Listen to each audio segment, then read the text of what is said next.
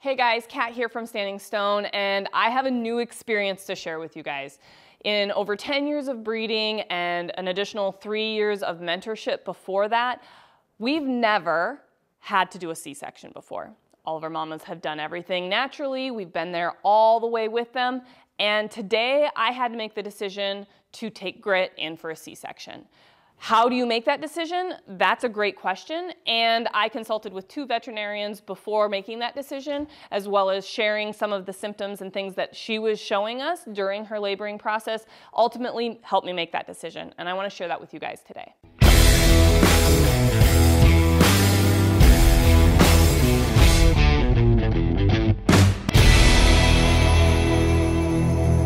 So Grit was showing us her normal signs of labor. This isn't her first litter, and that was she refused to eat, which not all mamas will refuse to eat, but if they do, it's usually a good indication that puppies are coming on the way. We also noticed a temperature drop, which is also normal with mamas. Their temperatures drop before they start having puppies, and she was doing some light panting. No active contractions, active pushing, but definitely feeling those early signs of labor. Sat with her all night, rested on and off, no progression really with labor until early this morning when she started to do a few pushes and a few more heavy contractions started. Then we were starting to see some discharge, and not the normal discharge we usually see with mamas and their first puppies being born. We usually see a very clear, light pink tinged discharge, very fluid-like, and what we were seeing with Grit was some darker red discharge. Not a lot, but definitely thicker, thicker and darker red.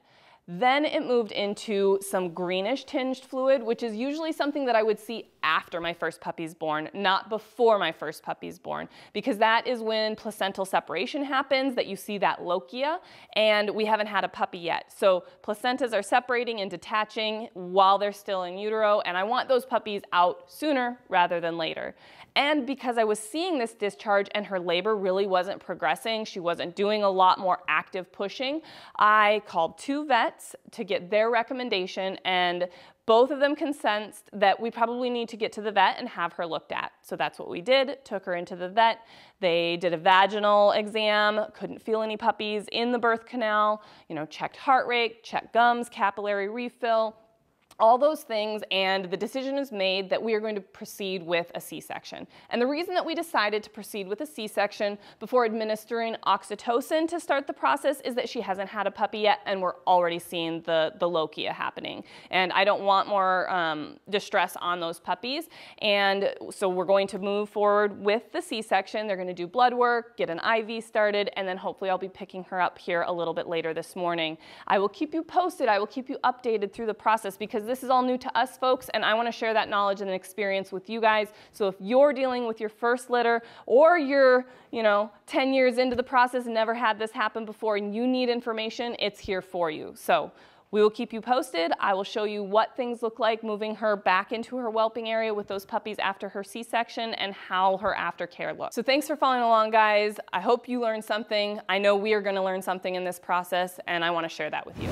Hey guys, we are back from the vet with Grit and her puppies. There were 9 puppies delivered via C-section today, and you can see she's in here getting settled with her puppies, taking care of them. She's licking them, smelling them. Nobody's decided to nurse quite yet, and that's completely fine. We're gonna be here monitoring her and helping those puppies latch, and that mama is gonna continue caring for them like she is. This isn't her first litter, so she definitely has an idea of what she's supposed to be doing, even though she didn't birth them without the C-section. We did decide to take her back into the vet for a recheck after we got back here, because she was still acting a little loopier than I would have thought she would have, as well as I had checked her temperature and it seemed a little low. I checked her gums. They did seem a little bit white, and I wanted to have her rechecked just for my peace of mind. So we left puppies in the whelping nest, temperature controlled, someone with them, and they were able to start supplementing and bottle feeding some of those puppies, as well as recording all of their information and stats on our whelping litter diagram to keep track of those puppies' markings, weights, and things like that. And then we went back to the vet, they did a little more anesthesia reversal, and she perked right up. Temperature's coming up, capillary refill in those gums is much better. She's much more alert, more attentive to this situation, and taking care of her puppies. And so we're back, and she's doing a great job. And I'm so glad that we went to the vet the second time. If you're ever in doubt, don't wait, just go with your gut. And I'm glad that we decided A, to do the C-section, and B, for that recheck. For my peace of mind, for her health, for the puppy's health, all of that is important decision making that you have to do and advocate for your dog and your puppies. So I hope this information will help you make a decision in the future if you are on the edge of thinking you might need to do a C-section with your dog. We will keep you posted on how Mama does. She's going to have some recovery. She's on antibiotics and a pain reliever for the next couple weeks, as well as we do temperature checks with our mamas regardless if they have a C-section or not for the next couple of weeks to make sure that we're not spiking a fever and an infection is brewing.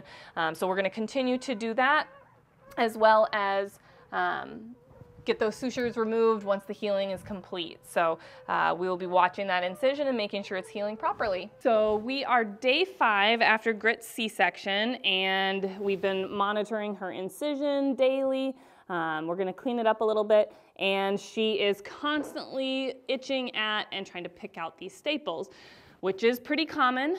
That's why normally when a dog has a surgery or something like that, we put a cone on them or a shirt to cover this. Well, that isn't going to be conducive when she's got to take care of and nurse puppies. She needs to be able to lick them and get to them, so a cone wouldn't really work. We can't really cover up all her titties here because the puppies need to be able to nurse with a shirt or something. So it's just a matter of monitoring that incision, keeping it clean, pulling out some of these staples that are loose and letting go, and then restapling to keep it closed while she's healing. So I'm going to get that cleaned up now. Just using some chlorhexidine diluted. We don't want to get this incision super wet or anything like that, but we do want to use a form of disinfectant to clean it up, get some of those little dried crusty places cleaned up. But overall, that looks really good from a standpoint of no additional inflammation, not excessive redness, anything like that. So now, like I said, we've got a loose staple here. That needs to be removed. This is a staple remover, so you need to find where that staple back is. Go under it, and then that staple remover just bends that staple out and backwards and opens up the staple. I may flip-flop her around so I can see and reach her belly area a little bit easier. Do a little 360-degree pivot. There we go. No, 180-degree pivot so I can see what's going on down here a little bit better. Now that I've got her turned around so I can see this a little bit better, I'm going to clean a little bit more down here in her incision area. And then I'm going to leave some of these staples. There are a couple that are loose and kind of turning, but they are still doing what they're supposed to do, which is holding that incision closed. Then I'm going to use my stapler and replace some of these staples in this area and down here at the bottom where she's been pulling them out, maybe one up here at the top too, just to keep that closed. She has internal sutures as well, but this is just to keep that outside skin closed up. So stapling, you just want to make sure that you line things up. You don't have to push real hard. You don't, just a little light pressure so the staple goes through where it needs to, like this one. Yep, that caught. A few more staples in there. This one is not holding much either. Gonna remove that one.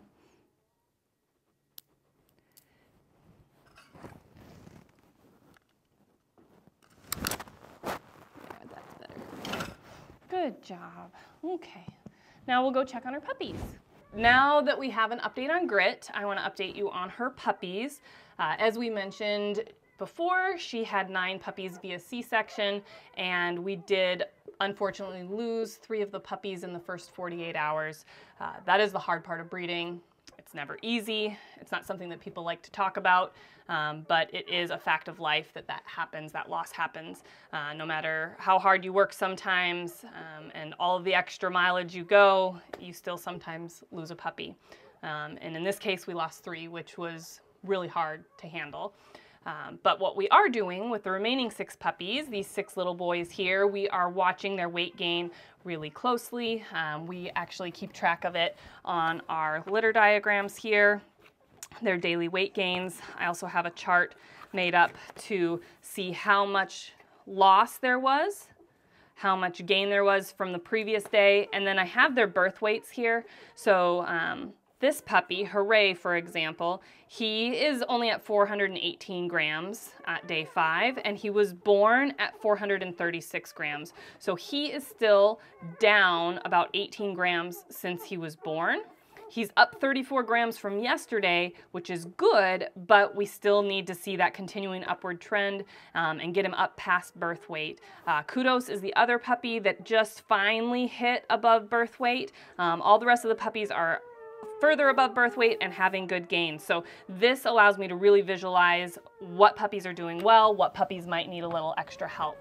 So we are supplementing the whole litter, but Hooray and Kudos, that are our puppies that have the least amount of gains, we are actually offering supplementation every few hours just to help get them over that hump and on the right track of gaining well. Grit is a rock star mom. Like I said, she's in here taking care of these puppies. They are actively nursing. They're doing a great job with that. But whether her milk supply's down from the C-section or these puppies are just not nursing as strongly as they need to, whatever the reason may be, we are adding to that by supplementing. I've got a bottle that I like to utilize for these puppies, and we're using Espalac Milk Replacer. These are the Nuck. They're an actual baby bottle with a Simply Natural nipple. Some of the puppies, Kudos and Hooray, the 2 that aren't supplementing as well and aren't gaining as well, don't love this nipple setup. So today I may be trying my Miracle nipple with them and seeing if we can get a better supplement feeding. So I got little Kudos in here. He's snuggled up. He's actively not nursing, so we're going to give him an opportunity here. First on the bottle, and then if we can't get a good latch, we'll offer the Miracle nipple. It's also hard to necessarily time your supplementing perfectly because Mama's in here all the time. She's taking care of him. They're nursing. And if he just nursed, he may not be very hungry. So we need to then say, okay, I'm going to come check on you in another couple hours and offer another feeding. That's why we're offering these supplement sessions every few hours so that we can try and hit that gap of when he needs that little extra boost. Okay. Like I said, he hasn't been a fan of the baby bottle, which is fine. Some puppies do great with it. And then we're going to actually try our Miracle nipple here. It's just a syringe with a different shaped nipple on it. Some of the puppies prefer that shape. Get it flow started. But you can actually depress that syringe just a little bit slowly and the milk will start flowing. You don't want to go too fast and, you know, force the formula on your puppy because we definitely want them nursing and drinking that formula down. We don't want any aspiration to happen, but sometimes that little additional help from a puppy that might not have as strong a latch or strong of nursing tendencies will just help them be able to get a little more formula without weakening them. Here we go. He's like, yeah, still not having it, which is just fine. Like I said, he's got a nice firm tummy right now. He's not super thin or anything like that. This is a healthy puppy. We just want to see a little additional weight gain if we can, so he can kind of catch up with the rest of his litter. Now, where is my other little guy, Hooray? Come here, Hooray. This guy also wasn't nursing. Some of these big hosses in here are nursing on those back teats and definitely getting a little more out of it. So we're going to try, I'm going to just go straight to the Miracle nipple with this guy and see if we get a little bit better response since he hasn't also loved the bottle all that much. He's like, yeah, I don't know if I love this either. Kind of just spoiled for Mama.